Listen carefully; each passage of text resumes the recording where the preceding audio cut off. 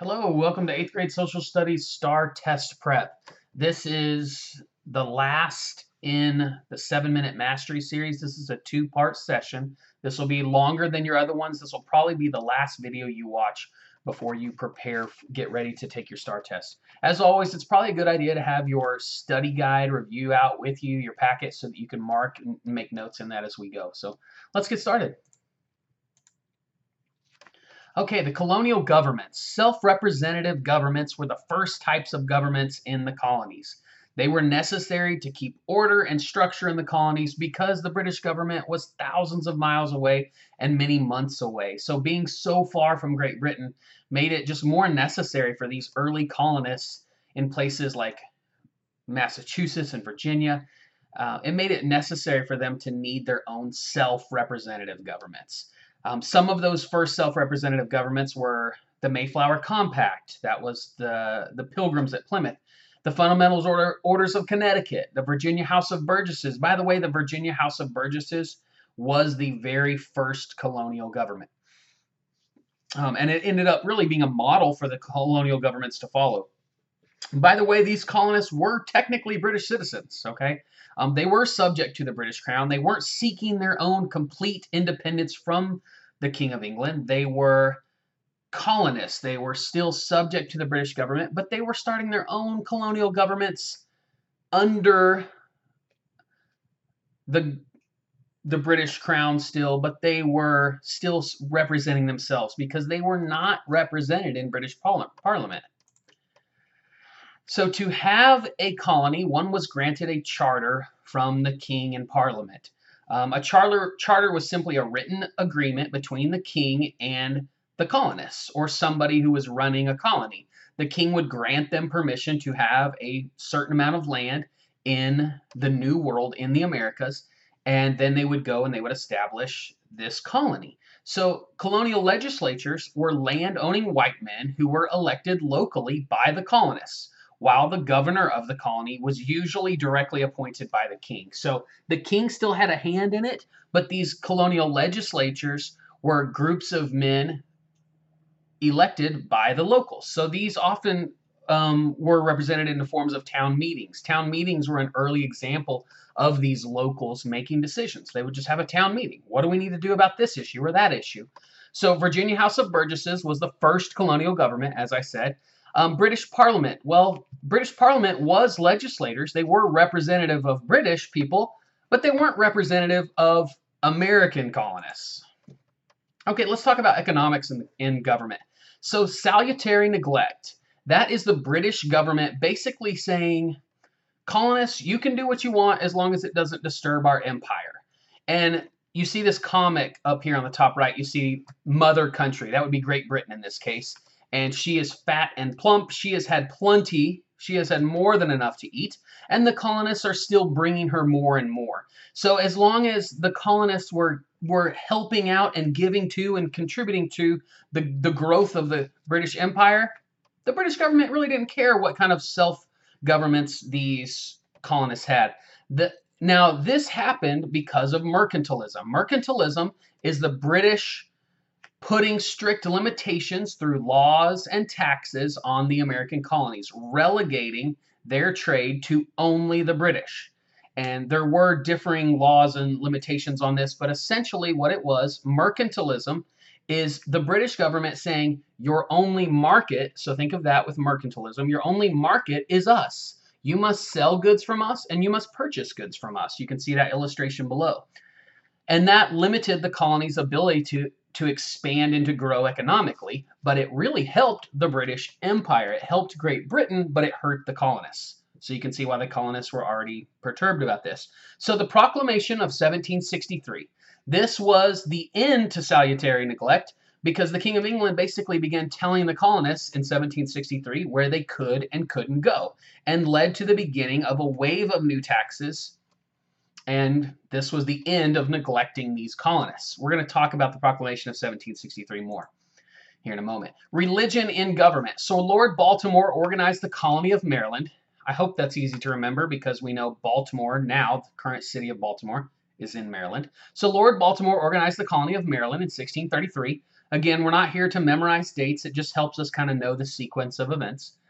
And it really was a safe haven for Catholics. And the way that I remember this, hopefully it'll help you, is Mother Mary is a crucial figure in the Catholic faith. And so I think of Maryland, as a safe haven for Catholics.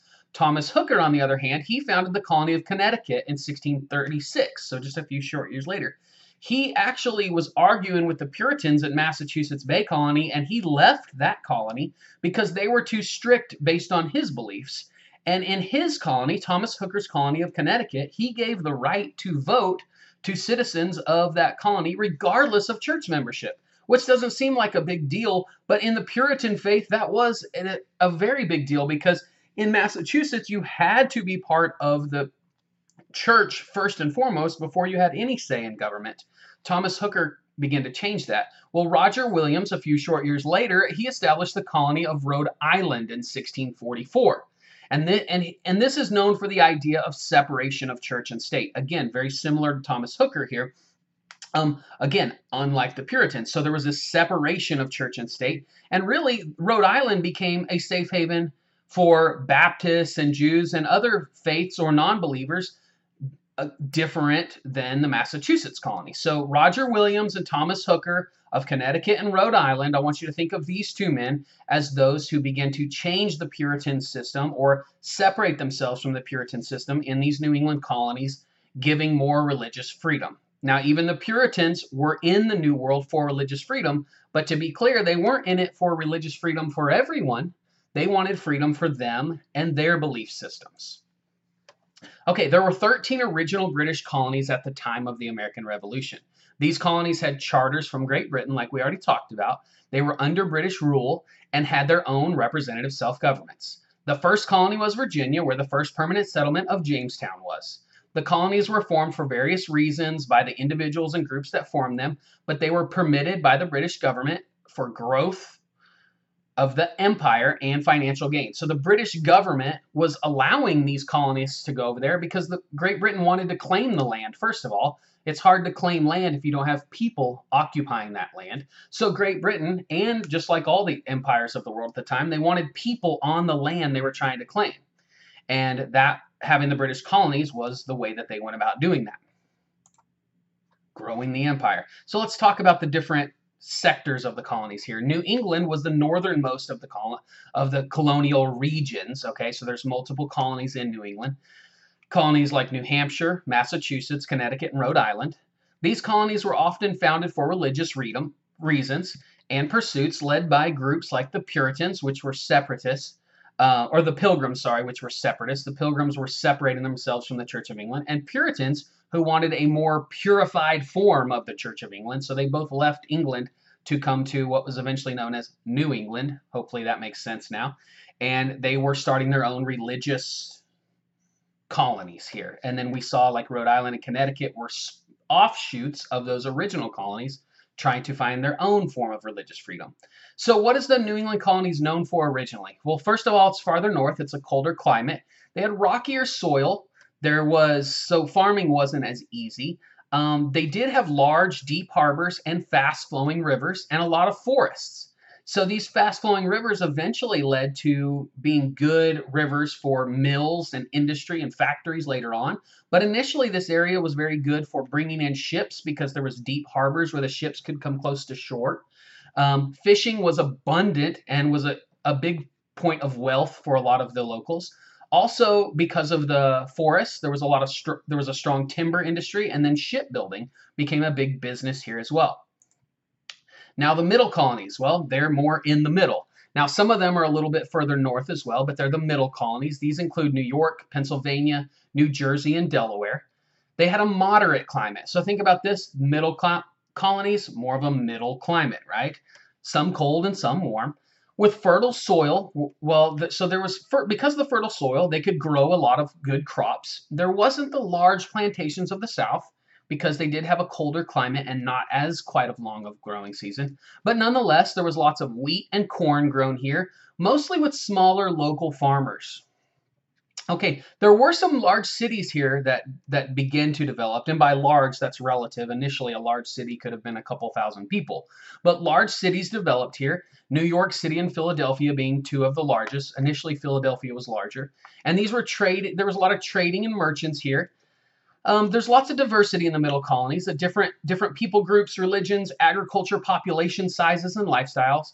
The one thing to remember is that the middle colonies really were truly kind of middle in a lot of ways between New England in the north and the southern colonies in the south. Speaking of which, the southern colonies, these include Maryland, Virginia, North Carolina, South Carolina, all the way down to Georgia. They had a warmer climate because they were further south. They had great soil to grow things, and they ended up having large plantations, and farming oftentimes led to cash crops. First and foremost, tobacco, and then rice, indigo, and eventually, finally, cotton became king in the South. Slavery was much larger part of Southern culture because the vast amounts of land owned in cash crop plantations incentivized slavery, making it more financially beneficial for people to own slaves. Now, to be clear, most people didn't own slaves, but a lot more did own slaves here than elsewhere.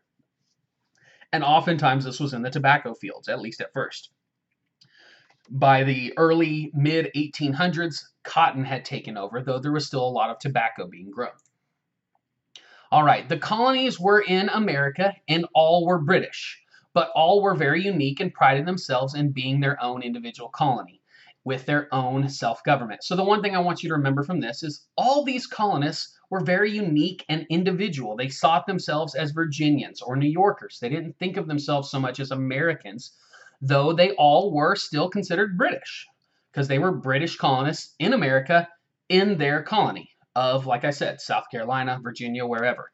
So the colonists all had individual reasons for being there, but the British government wanted colonial land, essentially to expand the British Empire. The more land they could claim, the more colonies they had, the bigger their empire, and the more wealth they could gain through things like mercantilism, right?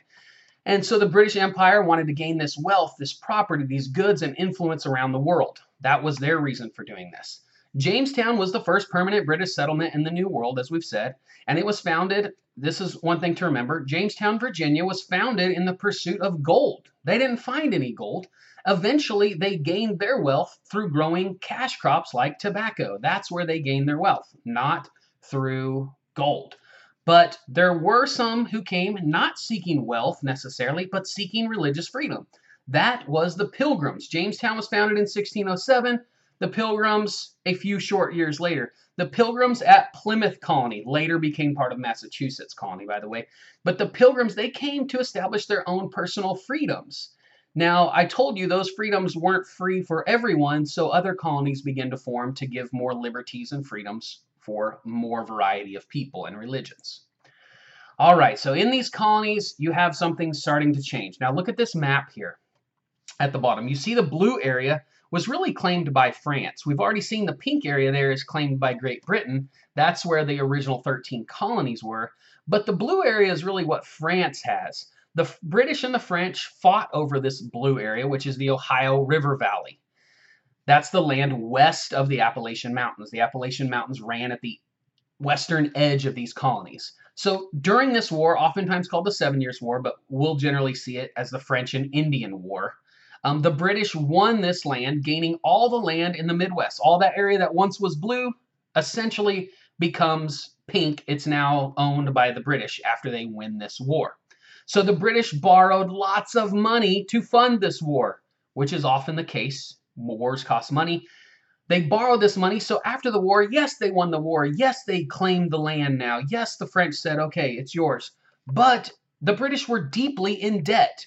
When the war ended, King George III issued the Proclamation of 1763. This proclamation states that no colonists in the pink area there could go west of the Appalachian Mountains, basically all the blue area. They said, don't go past this area. We don't want you even going into this area. So even though they gained the land, the colonists weren't allowed access to it. Unfortunately, many colonists already had some homes and land in that area. So of course they were not upset. They were very upset by this, and it didn't sit well with the colonists.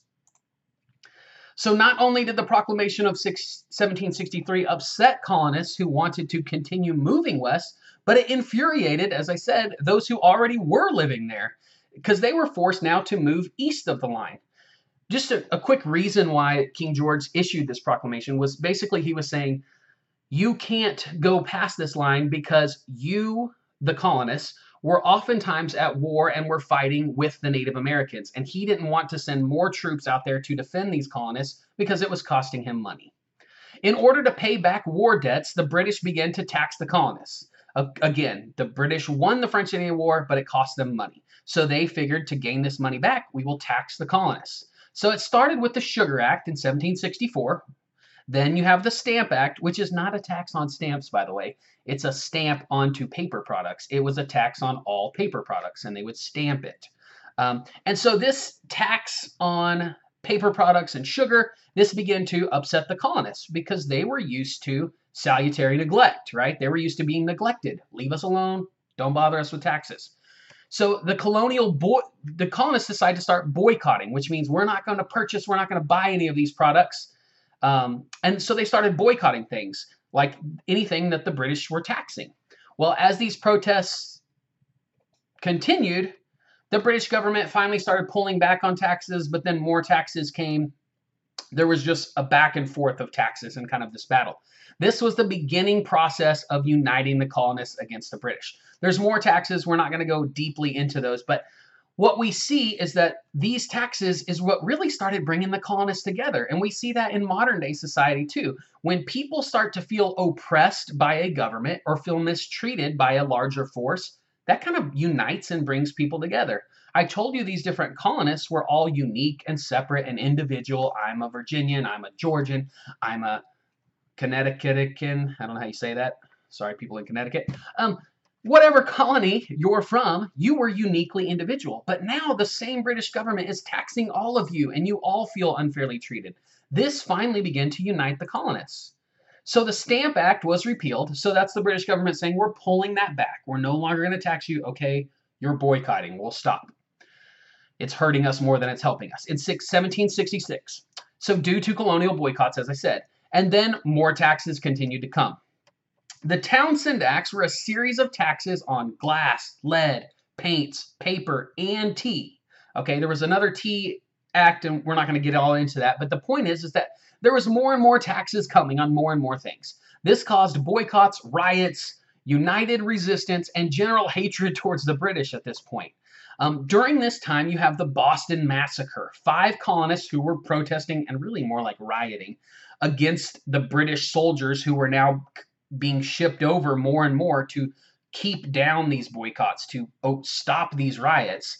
They were rioting against these British soldiers. A shot was fired. We don't know exactly what happened, but we know the British shot and killed 5 colonists. This news spread throughout the colonies thanks to Paul Revere, who did a nice little etch and drawing and sent it in publications throughout the colonies. And of course, this united the colonists.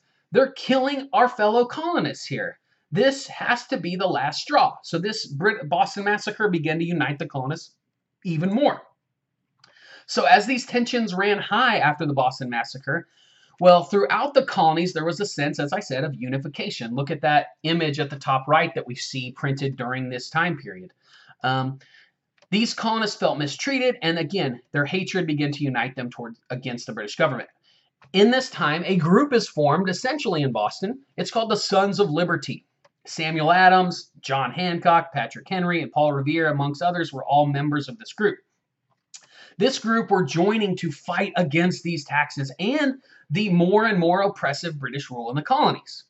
So this group led what soon became known as the Boston Tea Party. The Boston Tea Party were the Sons of Liberty who dressed up as Indians so that they wouldn't get caught, so they could blame it on other people. In fact, for many years, they remained silent about who was actually a participant in this Tea Party because they didn't want to get killed for it.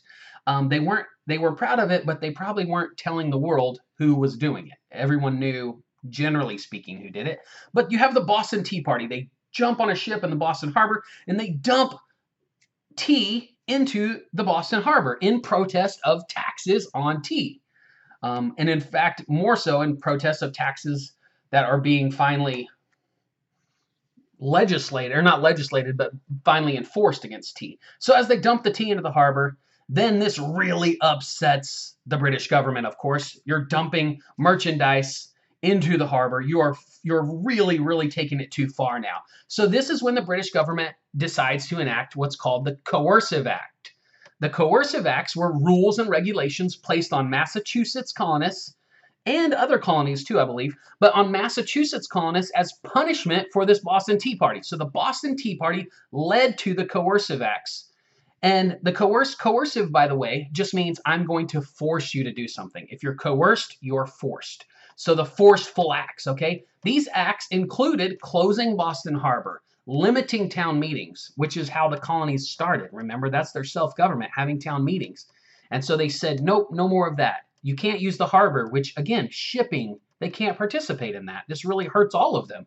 Making administrators immune to criminal punishment. So that just means that the British rulers now in the colonies couldn't be punished by the colonists. And the Quartering Act. This meant that the British troops who are now coming in droves to Boston and the surrounding areas now can forcibly live inside the homes of the colonists. You can imagine how upset this made them.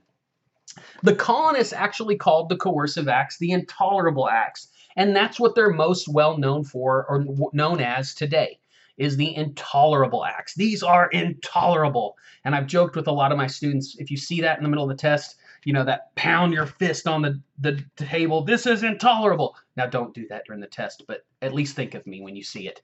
These acts are intolerable. We cannot take these. The colonists felt like this is unfair, cruel, and unusual punishment. So this is when the First Continental Congress convened. They decided all these, and all this is representatives from across the colonies came together and met and started to decide, what are we going to do about this? So what did they decide? Essentially, they just said, we need to start forming separate militias, which are little small town militaries, basically, just men who were called Minutemen, who were ready in 1 minute, is the thought, in all these farming communities and villages and cities and towns across the colonies. So again, you can see that the more the British punish intolerable acts, the more the colonies began to unite. Their cry was no taxation without representation, which is their way of saying you're taxing us, but we don't have a vote or a say in it. And that's not fair. Yes, we can vote in our own little governments, but the government that's taxing us is the British government and Parliament. And so they didn't like that. It didn't seem fair. So now you have the beginning of a war, and this is how it starts. The British troops leave Boston late one night to confiscate militia arms, weapons, in a nearby town called Concord. Well, Paul Revere, if you remember his name before, he's the one who spread the Boston Massacre message across the colonies. He's a very involved Bostonian. He's part of the Sons of Liberty. He rides ahead in the middle of the night, warning other Minutemen in these communities along the way, all the way to Concord. He tells them, the British soldiers are coming, the redcoats are coming, the British regular troops, they're coming. And so when the British troops get, or almost get to Concord, the colonists are ready for them. And this happens at first in the town of Lexington, which is on the way to Concord. They meet a resistance force of militia military, which are these colonists, right, in Lexington. And we don't know who fired the first shot, but it began a skirmish there. The British quickly handled the colonists and moved on to Concord, but it's called the shot heard round the world, okay? And so they moved on to Concord, but by the time they get to Concord, no weapons are there because the colonists have moved them all. So the British have to march back to Boston, many of them getting shot and killed along the way. And this is what essentially starts this war. So within weeks of this battle, you have the Second Continental Congress, which is mostly the same colonial representatives as the First Continental Congress. They meet up once again. This has become serious. They meet in Philadelphia, and beginning on May 10th, 1775, we can see is just a few weeks after this first battle. And they continue from this point forward to manage the war effort, and eventually, within a year or so, they declare independence. Let's talk about that. So before we get there, George Washington at the Second Continental Congress, he was selected by this Congress to become the first general and commander-in-chief of the Continental Army. And that's June 14th, 1775. Before that, they're all a bunch of groups of militias. And he comes in and he starts to command them, and they form together as one army. Before Washington, there really wasn't any unification, as I said. There were just different militias from different colonies and different towns and communities. No leaders. It was very chaotic. This didn't change immediately, but eventually his leadership fortified these men into a more unified fighting force, right? So fighting for independence. There's a few battles we'll talk about. We're not going to talk about every one, but the Battle of Bunker Hill, it was a British victory technically, and it was near and right currently in the city of Boston, but it was near Boston.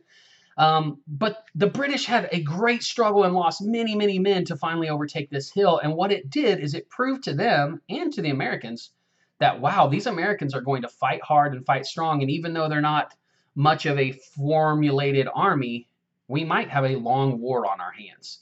So July 4th, 1776, this is the date that should be, of all dates, just singed into your brain. The Continental Congress, the Second Continental Congress technically, they ratify, which means just sign into law. They choose or sign it into being. They choose to agree on it.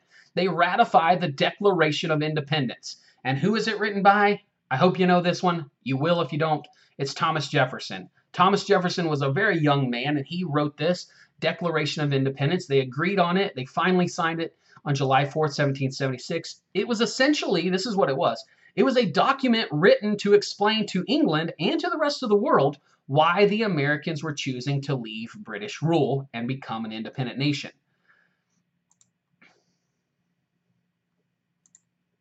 Oh, hold on, let me get to our right slide here. Okay.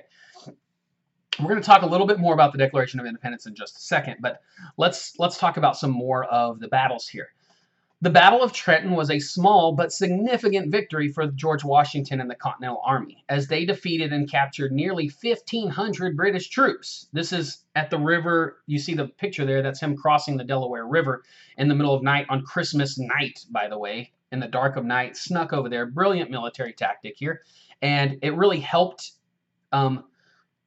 really the morale of these troops early in a war that they weren't winning at this point. And I say they're British troops. Technically, they're Hessians, which are hired. They're hired guns, basically, from the area of modern day, like in the area of Germany. The British government actually hired other people to come and fight the war for them, though there were British troops as well at other places. So this is one of the battles that we've seen multiple times on a test. This is called the Battle of Saratoga, which this is where it was technically two battles over a couple weeks, but the Americans defeated and captured a massive British army. This was considered a turning point in the war because news of this American victory caused the French to want to support the Americans in fighting the British. I remember it this way: Saratoga. It sounds like a foreign word, doesn't it? Well, hopefully you can remember that. Wow, that's really foreign sounding, Saratoga.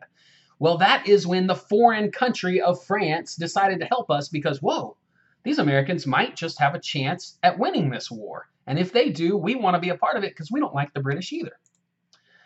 All right, so then we have Valley Forge. It was really, this is not a battle, by the way. Valley Forge is a location in Pennsylvania that Washington and his troops, they really just camped down there in the winter. And it was miserably, brutally cold, and many, many men died.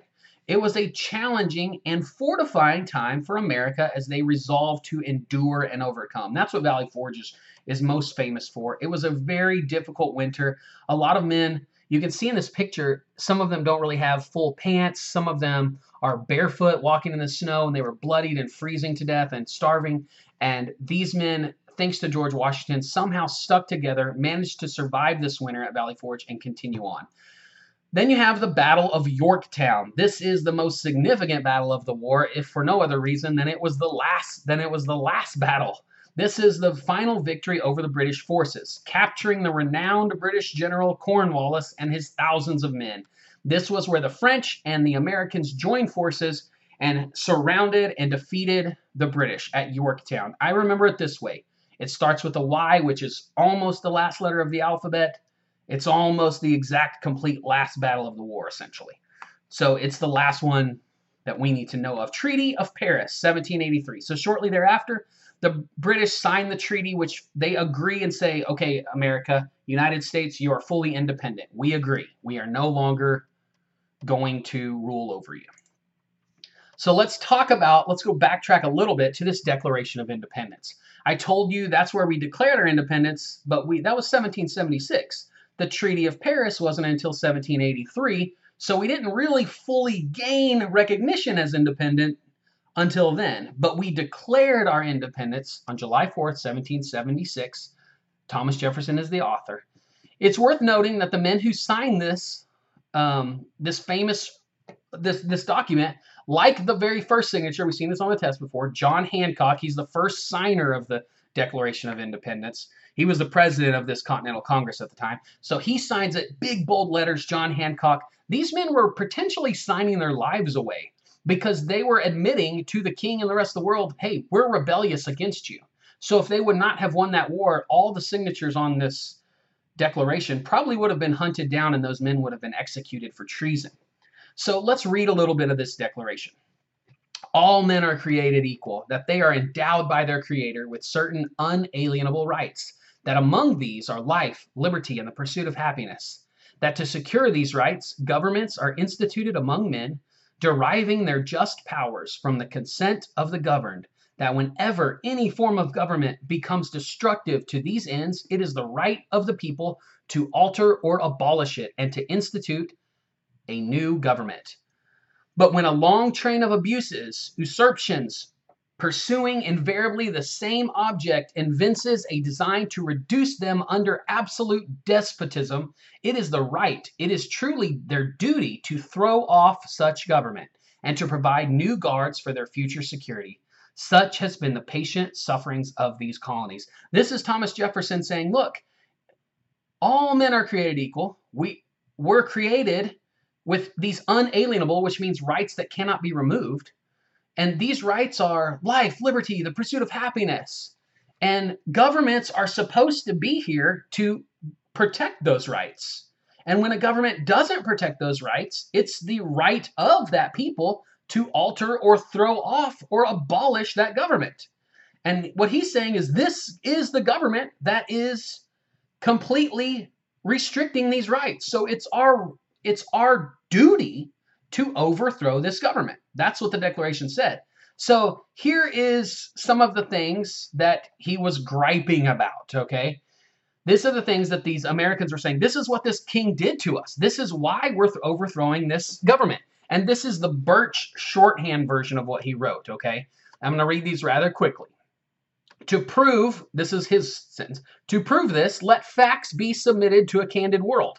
That's Thomas Jefferson saying, to prove that we have been treated unfairly, let me tell you what the king did. And again, this is Mr. Birch's version of the grievances, the things that were done unfairly to the colonists.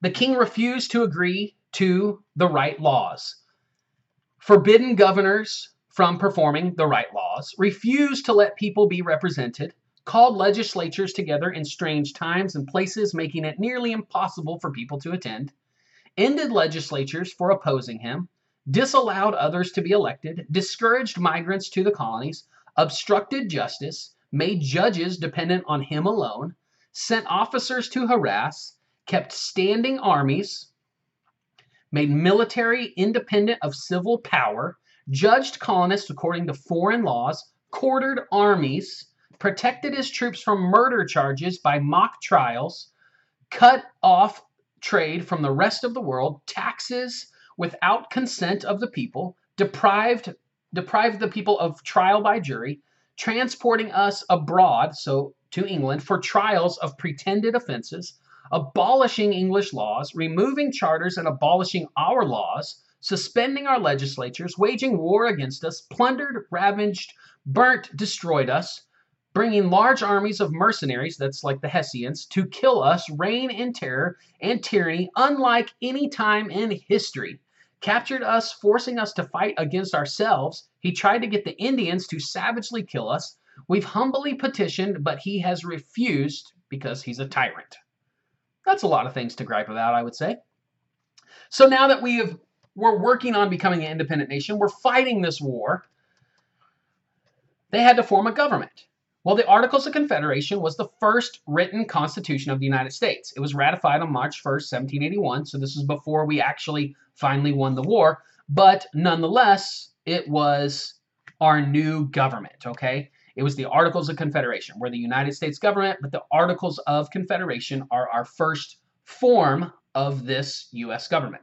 The states remained sovereign and independent. States had the power, but the federal government was very, very weak. We had a weak federal government. Each state had one congressional vote, regardless of size. Congress was given authority to make treaties and alliances, maintained armed forces, and coin money, though it took at least 9 of 13 states in order to pass a decision. That's a big majority. That's hard to do. But the federal government couldn't levy taxes, couldn't regulate commerce, had no judicial system, and no president. So we think of our government today as having 3 branches. That government only had 1 branch. So it's not even a branch. It was the legislative body. So it was a very weak central government. That's what you need to take away from the Articles of Confederation. Strong state governments, weak federal government, or otherwise known as central government. All right, after the failures of the Articles of Confederation, and it did fail, it did not work very well, representatives from the state convened for the Constitutional Convention to write a new constitution for the country. This is in 1787. James Madison wrote the original document. It was originally called the Virginia Plan, and they morphed it and rewrote it into this new U.S. Constitution. This new Constitution created a bicameral legislature with 2 houses, the Senate and the House of Representatives. So among other things that it did, we had a legislature that was split in 2 parts. Think of like a bicycle, 2 wheels, bicameral. You have the House of Representatives and you have the Senate. We'll talk more about that here shortly. So during this Constitutional Convention, you have the Federalists and Anti-Federalists, and they were at a standoff on their disagreeing views of the government. Federalists wanted a stronger national government. They ratified the Constitution to help manage the country's debt and to promote a strong federal government. Some of these men included Alexander Hamilton, George Washington, John Adams. The Anti-Federalists, however, they opposed a strong federal government. Think about it, Anti-Federalist against the federal government. They preferred more state rights and more individual rights and power. These men included men like Thomas Jefferson, Patrick Henry, which Jefferson wasn't actually there at the time, by the way, but you have Patrick Henry, Samuel Adams, and George Mason. Those are the men that we see most often with this group. Jefferson, maybe not so much because he wasn't even actually at the Constitutional Convention, but these people they were against a strong federal government. They wanted things like a Bill of Rights for the people and less federal power. So the Anti-Federalists weren't pleased with much of the Constitution because, again, it gave more power to the federal government. A compromise was reached, the Great Compromise, right? And this compromise, well, we'll talk about that in a second, but there were many compromises, but one of the things they agreed to was the first 10 amendments to the Constitution. They were ratified and called the Bill of Rights. The first 10 amendments was saying that we're going to give explicit or stated rights to the American people, not just talk about how the federal government works. We're going to give rights to the people. So here, now we're getting to the Great Compromise. Small states felt they wouldn't be represented fairly in Congress, while large states didn't want to be underrepresented. The Connecticut Compromise became known as the Great Compromise. It allowed for equal representation in the Senate. So in the Senate, each state has 2 representatives, no matter if you're big or small. And then representatives based on population in the House of Representatives. So in the House, again, a bicameral legislature or Congress, you have the Senate. Every state is represented equally with 2 representatives. In the House of Representatives, every state has the number of representatives based on their population. So you have more people representing a bigger state and less people representing a smaller state. That was a great compromise. Let's talk about this governmental structure. Some of this we've already mentioned, but the government was framed with 3 branches that share power and balance each other in the federal government. The judicial branch, that is the federal judges. The Supreme Court is the chief of these, and they uphold the law and decide matters of legality, right? That's the judicial branch. That did not exist in the Articles of Confederation. This only exists in this new U.S. Constitution. Then you have the executive branch. Again, did not exist in the Articles, but does now exist in the Constitution. There was no president until this point. The executive branch is the president and his appointed cabinet members and the vice president. That's what makes up this branch, okay? Then the last branch is the legislative branch, or you could say the first branch because they're the ones who were actually still there with the Articles of Confederation. Legislative branch is the Congress, the representatives of each state in this bicameral chambers, again, the Senate and the House. And one thing I don't have written here, but it's important to note that these three branches of government, they check and they balance each other. That's the intention of these checks and balances of the federal government. Okay, the Bill of Rights. Let's go through these briefly. This is the first 10 amendments or alterations or additions to the Constitution. U.S. citizens, this is the First Amendment, U.S. citizens have freedom of religion, of speech, of press, assembly, and petition. So a lot of freedoms in the first one. The second one, U.S. citizens have the right to keep and bear arms, aka guns, right? Number 3, government may not force U.S. citizens to shelter soldiers in their homes. We didn't like the Quartering Act, so we're going to make sure that can't happen again. Number 4, U.S. citizens are protected from unreasonable search of a person's property. Number 5, the government may not force U.S. citizens to testify against themselves. We hear that on TV shows a lot today. I plead the Fifth. The Fifth Amendment means I'm not going to testify against myself in a court of law. Number 6, U.S. citizens have the right to a fair and speedy trial. Number 7, U.S. citizens have the right to a trial by jury. Number 8, U.S. citizens are protected from cruel and unusual punishment. Number 9, U.S. citizens may have rights that are not listed in the Constitution. Again, that goes back to the Anti-Federalists. They wanted to make sure that American citizens had rights and lots of them, and so they said just because it doesn't say it in the Constitution, you may still have more rights. Number 9, powers not given to the federal government by the Constitution belong to the state or to the people. So 9 and 10 are very similar. They're very anti-federalist type of amendments here, as they all are, really. Okay, George Washington, he becomes the first president, right? Overwhelmingly wins the first presidency, but soon enough there's trouble. You have the Whiskey Rebellion. It was an uprising in western Pennsylvania against taxes, right? These farmers didn't like these taxes that this new federal government is imposing on them. It's very American. We just like to fight against taxes. It's what we do. So these western Pennsylvanians, they didn't like that there's taxes imposed by this federal government because it hurt their personal business. So George Washington rides out on his horse, leading an army of men to put down this insurgency. He says, nope, you're going to pay taxes. You're an American. You have your representatives who get to make these votes, and you voted for these men, and they have made this decision, so you're going to have to pay taxes. That's the Whiskey Rebellion. Washington stepped down from his presidency after only his second term in office. He probably could have won and continued to be president for the rest of his life.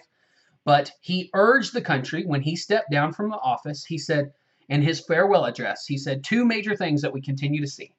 He said, don't split into party politics. Don't have these different political parties against each other because it's going to divide our country.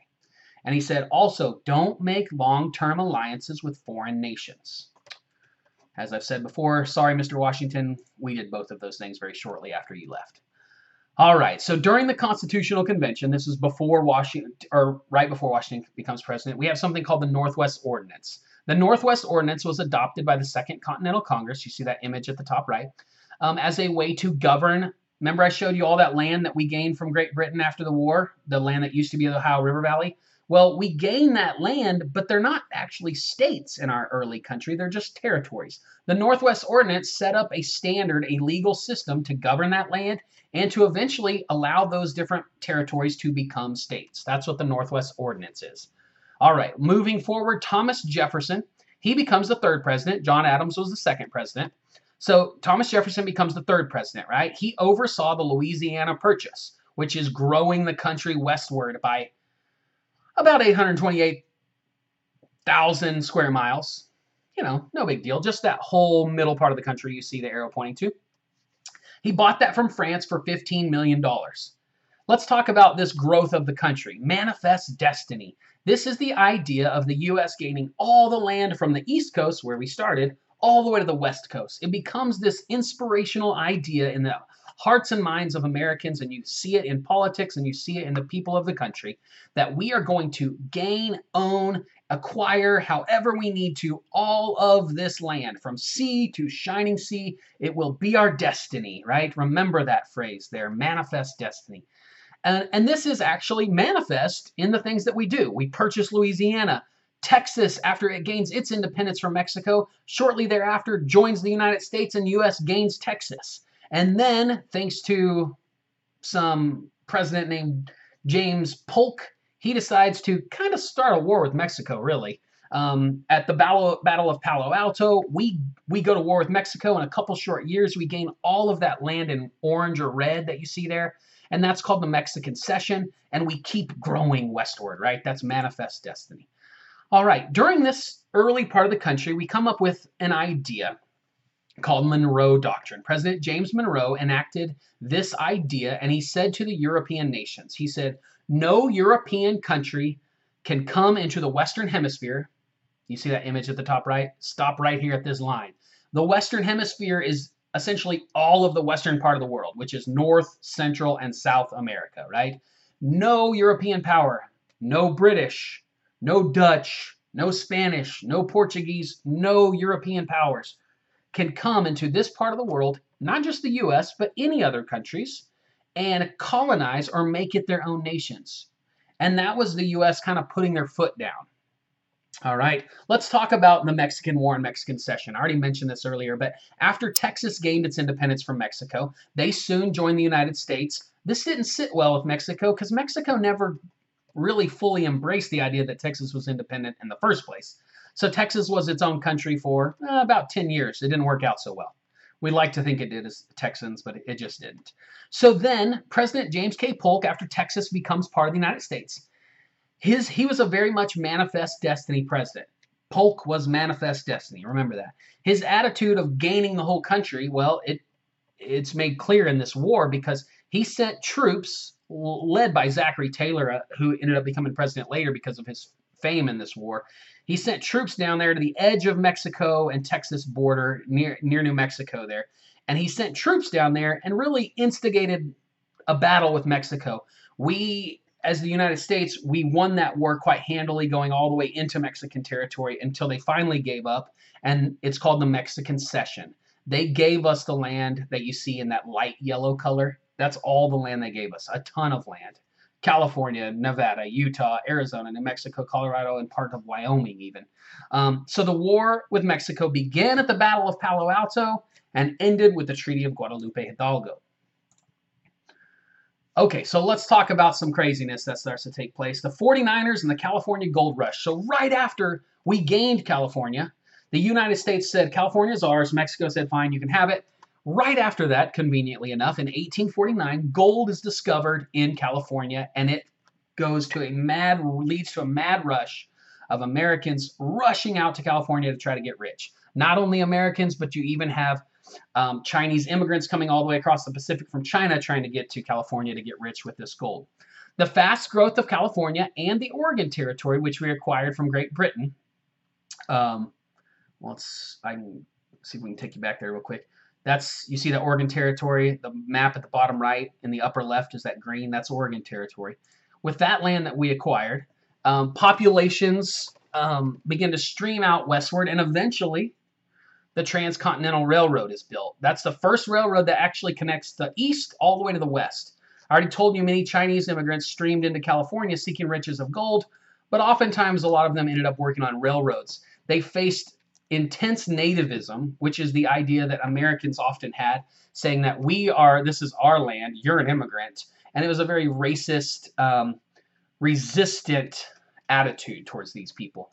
In the 1800s, and I apologize, I think this is a little cut off. In the 1800s, thousands of German and Irish immigrants began to come into our country as well. The Irish often came because of a potato famine. There's about 2 million or so of those throughout the 1800s.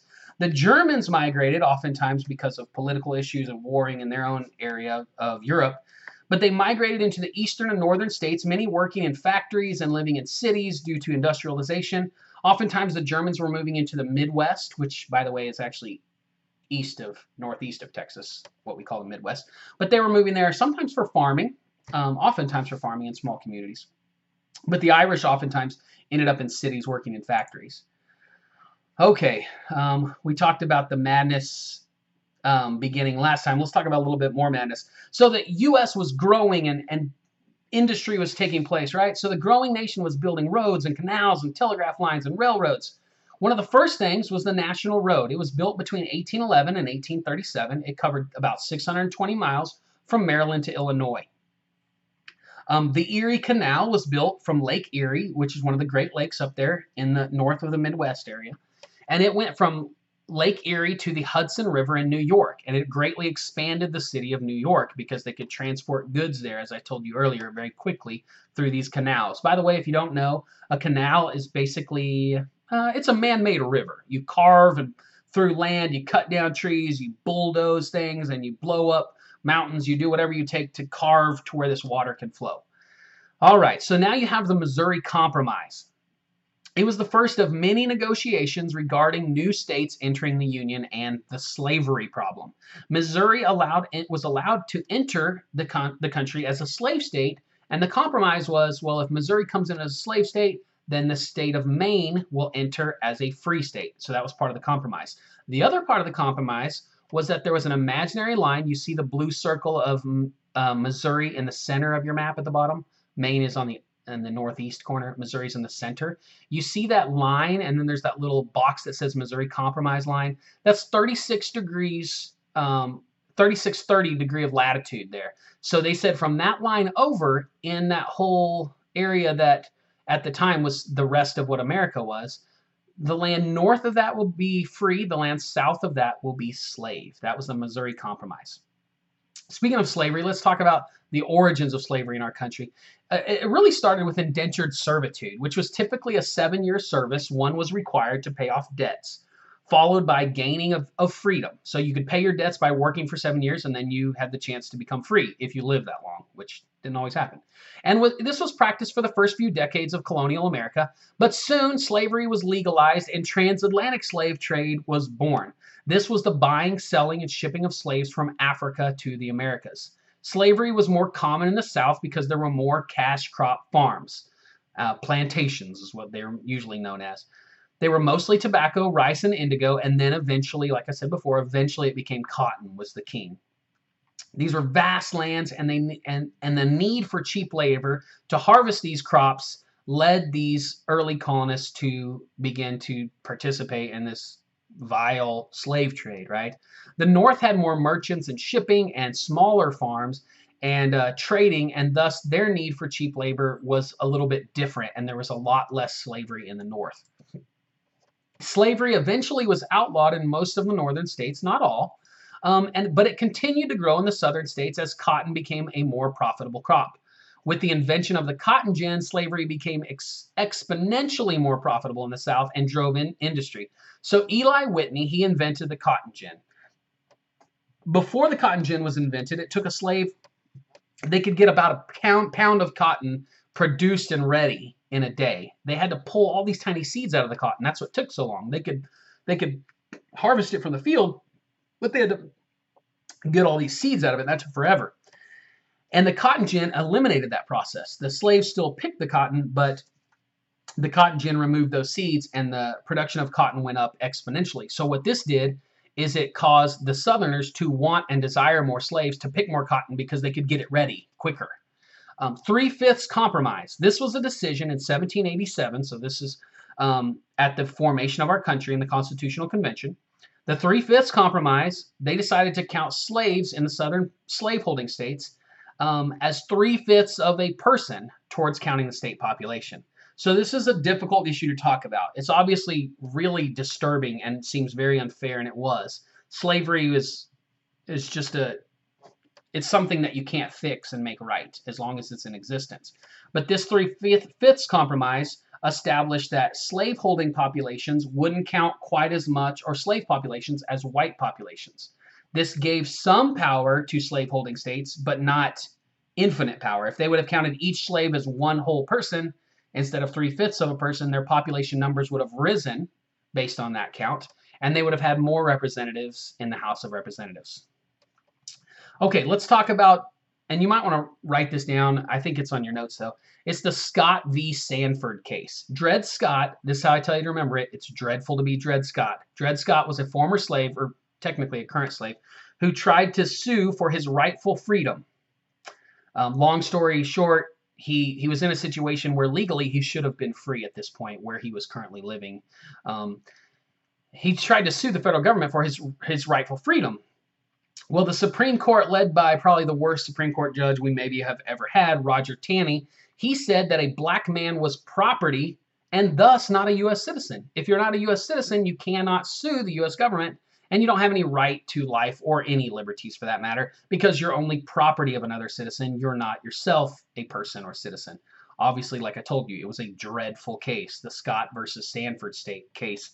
Dred Scott did not win that case. Roger Taney kind of ruined some lives there.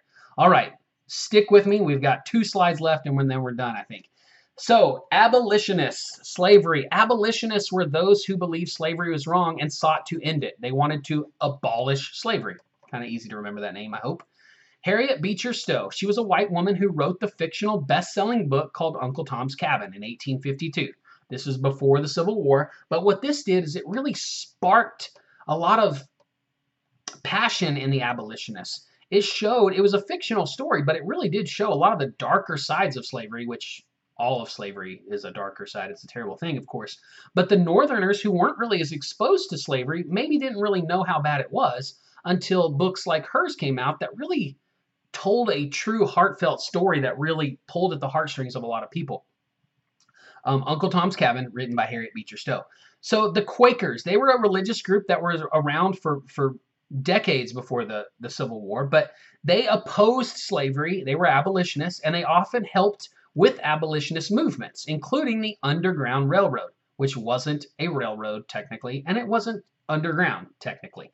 It was a network of abolitionists, people who wanted to abolish slavery, who helped people like Harriet Tubman and others rescue slaves to northern free states. So let's make it clear. The Underground Railroad was basically a passage or journey, and it was a way to get slaves from the South up to the northern free states. Harriet Tubman often called the, it just slipped my mind, the what is it called? The person who leads a train, the conductor of the Underground Railroad. And Harriet Tubman was herself a former slave and went back into slave states, risking her own life many, many times to deliver many slaves to freedom. All right, that's the Underground Railroad and the Quakers. All right, some other freedom fighters. John Brown, he was an abolitionist to the extreme who felt action was more necessary than words.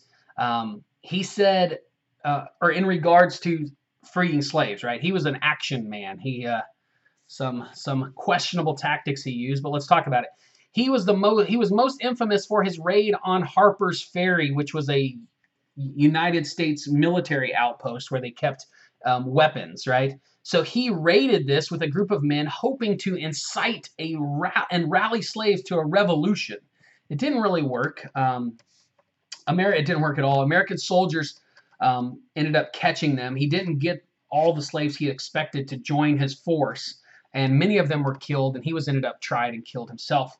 Another freedom fighter was Nat Turner. He was a slave who escaped and led a rebellion in 1831 in which he and other escaped slaves freed other slaves.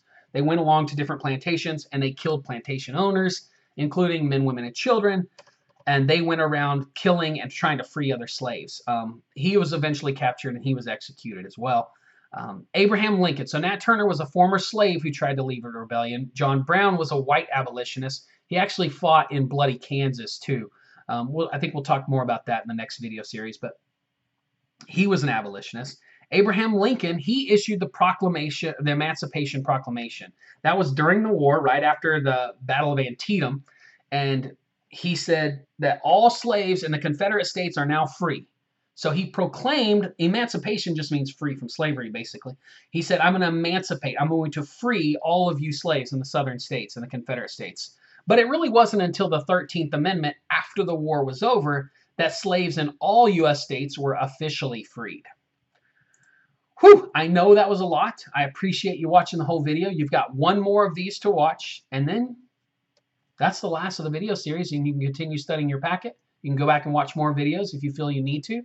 Obviously, that will never hurt, but I appreciate your time, and that's it for part 1 of the Cram session for the 7-Minute Mastery series. Thanks, guys.